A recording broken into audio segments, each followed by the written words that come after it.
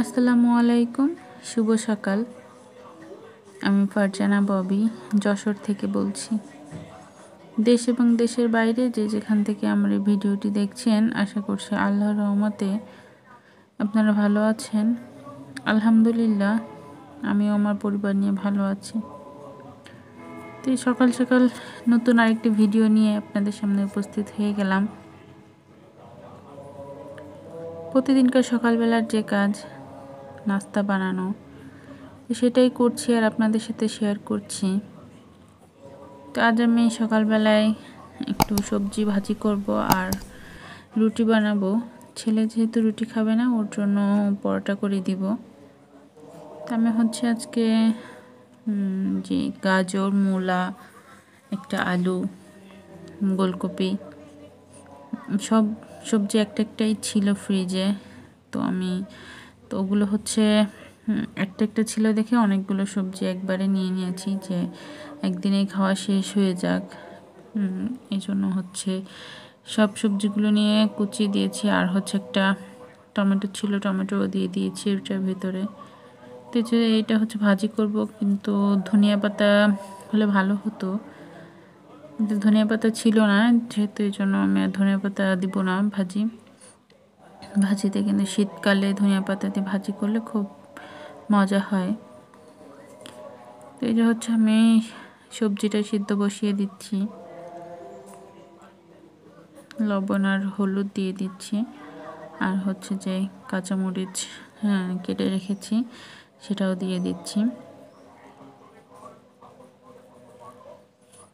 আসলে প্রতিদিন সকালবেলায় কি নাস্তা দিব, এটা একটা চিন্তার বিষয়, যে আজকে কি খেতে ভালো লাগবে বা কি নাস্তা বানাবো।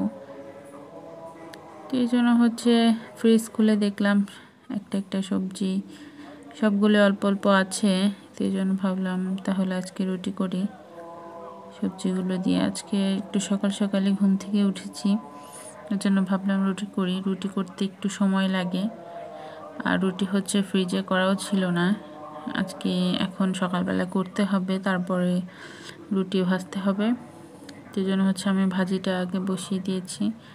ভাজি বসিয়ে দিয়ে সাইডে আমি আটা সিদ্ধ করে নিব।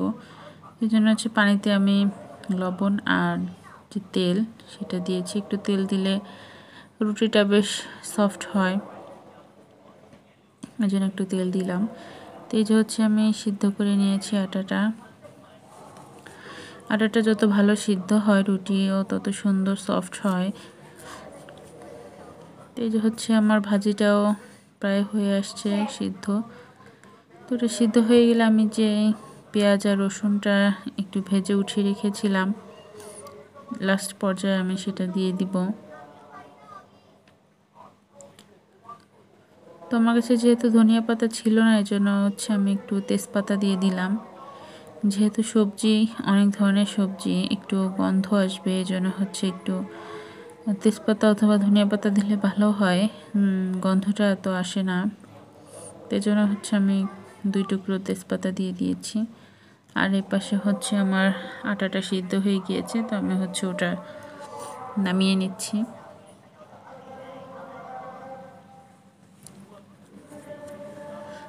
মেয়েদের প্রতিদিনকার কাজ, আসলে সংসারে যারা আছেন বা আমরা আছি, আমাদের এই সংসার নিয়ে সারাদিন ব্যস্ততা। কি রান্না করে খাওয়াবো, কীভাবে রান্না করলে ভালো হবে রান্নাটা, আমরা সেই চেষ্টাই করি সারাক্ষণ। যেহেতু আমরা সম্পূর্ণই গৃহিণী, কোনো জব কিছু করি না, এই জন্য চিন্তা করি যে কিভাবে রান্না করলে বরের মন খুশি হবে, বাচ্চার মন খুশি হবে, সেই চিন্তাই আমরা সারাক্ষণ করি। আসলে আমরা নারীরাই মনে হয় এরকম, যে সবাইকে ভালো রাখার চেষ্টা করি। আমরা চিন্তা করি মানুষ কিভাবে ভালো থাকবে, আরেকজনের মন কিভাবে খুশি করা যায়, তাকে কিভাবে আনন্দ দেওয়া যায়, আমরা সেই চিন্তাই করি। অথচ দেখেন, নিজের দিকেই কোনো খেয়াল করি না। আমরা নিজে সারাক্ষণ সংসার নিয়ে ব্যস্ত থাকি, নিজের জন্য একটু সময় আমরা পাই না বা সময় বের করতে পারি না, চিন্তা করি একটু সময় পেলে সংসারের পিছনে সময়টা দিয়ে দিই। আসলে নারীরাই বোধহয় এরকমই হয়। যখন বিয়ের আগে সব সময় নিজেকে নিয়ে ব্যস্ত থাকতাম, পড়াশুনো, নিজের সাজগোজ, রূপচর্চা এগুলো নিয়েই ব্যস্ত থাকতাম। বিয়ের পরে আর সেগুলো আর হচ্ছে না। বিয়ের পরে সারাক্ষণ চিন্তা করি কিভাবে সংসারের কোন কাজটা করলে, গোছানো কাজটা করলে সংসার সুন্দর হবে বা গোছানো থাকবে, সেই চিন্তাতেই থাকি। আসলে সব মেয়েদেরই উচিত নিজের জন্য একটু সময় বের করে নিজেকে সময় দেওয়া। যাই হোক, আজকে ছেলে বলল যে পরোটাই খাবে, সে রুটি খেতেই চায় না। জানি না কেন তার ভালো লাগে না রুটি, সে সব সময় পরোটাই খেতে চায়। জন্য ছেলের জন্য পরোটা বানাচ্ছি। তো আমি ইউটিউবে একটু ভিন্নভাবে বানাতে দেখেছি, এজন্য আমি সেভাবেই ট্রাই করছি আজকে। আসলে শেখার কোনো বয়স নেই, মানুষ শেষ বয়স পর্যন্ত শেখে। আমরা কেউই সম্পূর্ণ জ্ঞান নিয়ে জন্মগ্রহণ করি না, আমরা প্রতিদিনই শিখি, আমরা কিছু না কিছু শিখি। আর শেখায় কোনো লজ্জা নেই। আসলে মানুষ যত বয়সী হোক না কেন, একটা ছোট মানুষের কাছে থেকেও হয়তো বা কিছু শেখার থাকে। তো সবসময় মানুষ কিছু না কিছু শেখে, আর শেখায় কোনো লজ্জা নেই। তো আমিও এই পরোটা বানানোটা ইউটিউবেই দেখেছি, তো সেখান থেকে দেখে ভাবলাম ট্রাই করি। তো আমি কয়েকবারই ট্রাই করেছি, খারাপ হয় না, ভালোই হয়। তো এই জন্য আজকেও সেভাবেই বানিয়ে দিচ্ছি ছেলেকে। তো পরোটা গিয়ে একটু মোটা করে বানাচ্ছি, রুটির মতন অতটা পাতলা করছি না। ছেলের জন্য সকালবেলায় পরোটার ডিম। ছেলে জানি না, সকালে আর রাতে তাকে দুটো ডিম দিতেই হয় আমার, সে ডিম ছাড়া খেতেই চায় না। শুধুমাত্র দুপুরবেলায় তাকে আমি রান্না তরকারিটা খাওয়াতে পারি, আর সকালে আর রাতে আমি তাকে ডিম ছাড়া কিছুই খাওয়াতে পারি না। যদি মাংস থাকে, মাংসের সাথেও তাকে ডিম দিতে হবে, মাস্ট বি, দুটো ডিম তার রেগুলার লাগবেই। তো মাশাআল্লাহ আমার ছেলে ডিম খেতে পারে, এর জন্য আলহামদুলিল্লাহ। দেখা যাচ্ছে অনেক বাচ্চারা আছে যারা ডিম খেতে চায় না, বায়না করে, দুষ্টুমি করে, ডিম খাবো না এরকম। তো আমার ছেলে সেরকম না, ওর ডিম খুবই পছন্দ। ওকে সারাদিন ডিম দিয়ে খেতে দিলেও খেতে পারবে, এরকম আর কি। আলহামদুলিল্লাহ, যাক ভালো। তো এই আমি ওর জন্য একটু পরোটা আগে ভেজে দিচ্ছি। আমি রুটিটা আগে সেঁকে নিচ্ছি না, কারণ আমার হাজব্যান্ড সকালবেলায় অফিসে গিয়েছে, তো ও এখনও আসেনি। তো ওই জন্য আমি বানিয়ে রেখে দিচ্ছি, কারণ গরম গরম খেতে ভালো লাগে যে কোনো খাবারই। এই জন্য আমি আগের থেকে রুটিটা সেঁকে রাখছি না, সেঁকে রাখলে ঠান্ডা হয়ে যাবে আর শক্ত হয়ে যাবে। এজন্য আমি বেলেই রেখে দিয়েছি, যখন আসবে অফিস থেকে তখন একবারে গরম গরম সেঁকে দিব। এই জন্য ছেলের পরোটাটা আগেই ভেজে ওকে দিয়ে দিচ্ছি, ও খেতে থাকুক। এই যে পরোটা ভেজে নিয়েছি, এবার ডিমটা একটু ভাজি করে নিচ্ছি। আবার ডিমটা আবার কুসুমটা কাঁচা থাকতে হবে, তার কুসুম ভেঙে গেলে হবে না। বাচ্চাদের কত ধরনের বায়না, আসলে ওদের বায়না পূরণ করতে খুব ঝামেলার। ডিম ভেঙে গেলে দেখা যাচ্ছে যে বলবে আরেকটা ডিম ভেজে নিয়ে আসো, এটা হচ্ছে না। আর ডিমের কুসুমটা ভাঙা যাবে না, কুসুমটা আস্তে থাকতে হবে। তারপর আমার ভালো লাগে না কাঁচা কুসুম খাওয়াতে, এই জন্য আমি একটু ভেঙে দিই, যে যতটুকু সম্ভব কুসুম ভাজা হয়ে যাক। তা আমি চেষ্টা করি ডিমের কুসুমটা একটু ফাটিয়ে তারপরে ভেজে দিতে, হালকা হালকা ভিতরে কাঁচা থাকবে।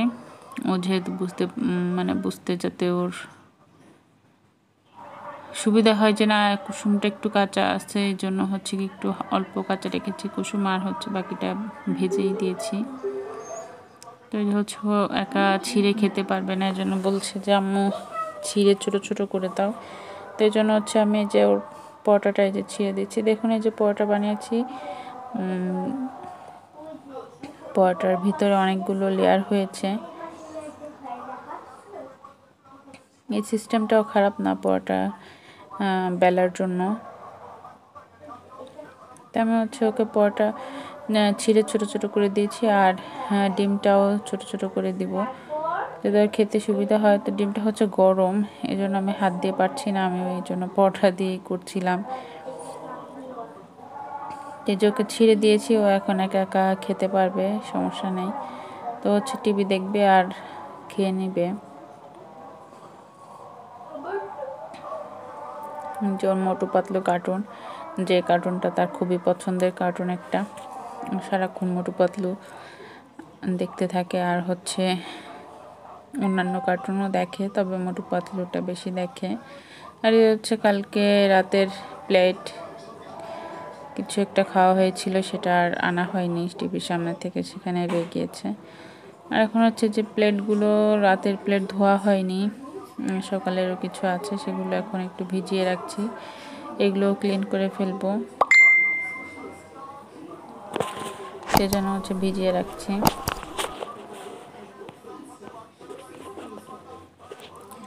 আমার হাজব্যান্ড অফিস থেকে চলে এসেছেন, এখন হচ্ছে তাকে তার সকালে নাস্তাটা দিয়ে দিব। হচ্ছে গরম গরম রুটিটা সেঁকে নিচ্ছি। তো আমিও হচ্ছে নাস্তা করিনি, আমিও করব, জন্য হচ্ছে একবারে সবগুলোই সেঁকে নিচ্ছে।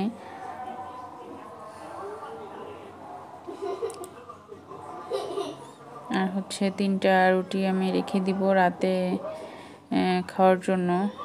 রাতে আমি যেহেতু তেমন খাই না, আমার বাচ্চা বাবা সে খাবে, এই জন্য তার জন্য রেখে দিব। যেমন তাই নাস্তাটা আমরা করে নিচ্ছি। আমি যে ভাজিটা করেছি, দেখুন ভাজিটা কত সুন্দর, নুডলসের মতন মনে হচ্ছে, একেবারে ঝরঝরা। ভাজিটা সিদ্ধ হয়ে গেছে কিন্তু একেবারে গলে যায়নি, ঝরঝরা আছে, আবার দেখতেও বেশ কালারফুল হয়েছে, যেহেতু আমি গাজর দিয়েছি। গাজরের জন্য ভাজির কালারটা খুবই সুন্দর হয়েছে, আর খেতেও মাশাআল্লাহ দারুণ হয়েছে। এখন রান্না করতে করতে কিছুটা রান্নার আইডিয়া হয়েছে, আর রান্না খারাপ হয় না, আলহামদুলিল্লাহ। সব রান্নাই সুন্দরভাবে করতে পারি, আর প্রশংসাও পাই সবার কাছ থেকে। বিয়ের প্রথম প্রথম খুব একটা পারতাম না, তবে এখন বেশ অভিজ্ঞতা হয়েছে রান্না করতে করতে। এখন আলহামদুলিল্লাহ সবাই খেয়ে বলে যে না, সুন্দর রান্না করেছি। এখন হচ্ছে সকালের নাস্তা শেষ করে একটু চা না খেলে হয় না, এই জন্য সকালের চাটা বানিয়ে নিচ্ছি। তো আমাদের পছন্দ হচ্ছে এরকম রং চা, কাঁচা পাতি দিয়ে। আমরা চুলায় যে জ্বালিয়ে যে চাটা করা হয়, সেটা তেমন একটা করা হয় না, ওটা একটু কষ্টেরও হয়, আবার হচ্ছে গিয়ে সময়ও লাগে। আর এভাবে কাঁচা পাতির চা খেতে সময়ও কম, তাড়াতাড়ি হয়ে যায়, ঝামেলাও কম। আমরা খাওয়ার পরে এতটুকু ভাজি অবশিষ্ট আছে, ওইটা দুপুরে খাবারের সাথে খেয়ে ফেললে হবে। তো এখন হচ্ছে যে আমি যে গরম পানি করেছি সেটা দিয়ে দিচ্ছি চা পাতি কাপে। আমি হচ্ছে চিনি দিয়ে খাই, আমার চায় হচ্ছে আমি চিনি খাই, আর আমার হাজব্যান্ডের চায় আমি চিনি দিইনি, ও চিনি খায় না, চায় অনেক দিন যাবত হয়েছে ও চিনি খায় না, চায় শুধু চাই খায়। এই যে হচ্ছে আমি বসেছি একটু অ্যাকোয়ারিয়ামের ফিশগুলো দেখছি, আর হচ্ছে চা খাচ্ছি। চা খেতে খেতে একটু ফিশগুলোকে দেখে নিচ্ছি। যখনই খারাপ লাগে, মন ভালো থাকে না বা ভালো লাগছে না, এরকম সময় আমি বসে বসে অ্যাকোয়ারিয়ামের ফিশগুলো দেখি, ওদের চলাফেরা দেখি, ওরা কি করে, কিভাবে খায়, কিভাবে ওরা ঘুরছে, এটাই দেখি বসে বসে। এই যে হচ্ছে দুপুরের রান্নায় চলে এসেছি। তা আমি হচ্ছে যে মুরগির মাংস রান্না করব, সেটা ভিজিয়ে রেখেছি। লাউ দিয়ে মুরগির মাংস করব। আর এখানে প্রথমেই আমি ভাতটা বসিয়ে দিচ্ছি। তো আজকে হচ্ছে আমি এই ভাতের যে চাল ধোয়া যে পানিটা, এটা আমি ফেলবো না। আমি ইউটিউবে দেখেছি অনেককে যে ওনারা চাল ধোয়া পানিটা রেখে দেয় এবং পরবর্তীতে সেটা গাছের গোড়াতে দেয়। এই জন্য হচ্ছে আমিও সেরকমই করছি। তো এই বোতলটা হচ্ছে আমাদের ইউজ করা হয় না, এটা ভেঙে গিয়েছে। আমার বাচ্চার স্কুলের পানি নেওয়ার বোতল ছিল, ভেঙে গিয়েছে, এটা ইউজ করা হয় না, যেহেতু আমি এটাতেই পানিটা রাখছি। পরবর্তীতে আমি গাছে দিয়ে দিব ওই পানিটা। তো এই হচ্ছে আমি ভাতটা বসিয়ে দিলাম। আমার কথা বলতে বলতে রান্নাও শেষ করে ফেলেছি, রান্নার ভিডিওটা আর আমার করা হয়নি। তো এই হচ্ছে বেগুন ভাজি করেছি আর মুরগির মাংস রান্না করেছি। আজকে অন্যান্য কাজ করা হয়েছে, ঘরের কাজ করেছি, এই জন্য হচ্ছে বেশি কিছু রান্না করিনি। শুধু ভেবেছিলাম যে মুরগির মাংসটাই রান্না করব, তো পরবর্তীতে ভাবলাম যে না, বেগুন ভাজিও করি। আর টেবিলে কড়াই দেখে অবাক হবেন না, কারণ হচ্ছে তরকারি গরম করা লাগে বারবারের জন্য, আর কোনো কিছুতে ঢালা হয়নি, কড়াই নিয়ে চলে এসেছি টেবিলে। এই তো খাওয়া দাওয়া করছি। তো সন্ধ্যায় হাজব্যান্ড অফিসে যাবে, তো ও হচ্ছে রেডি হয়ে গিয়েছে। এখন সন্ধ্যায় এই জন্য চা বানিয়ে দিলাম। চা দিয়ে টোস্ট দিয়ে আমরা দুজন গল্প করছি আর চা খাচ্ছি, সাথে টোস্ট ভিজিয়ে ভিজিয়ে খাচ্ছি। এই যে হচ্ছে দুজনে গল্প করছি। আমার হাজব্যান্ড হচ্ছে ইউএস বাংলা এয়ারলাইন্সে জব করে। তো হচ্ছে সন্ধ্যায় ফ্লাইট আছে, এই জন্য ডিউটি আছে, এখন ডিউটিতে চলে যাবে। আমি আর আমার বাচ্চা বাসায় থাকবো।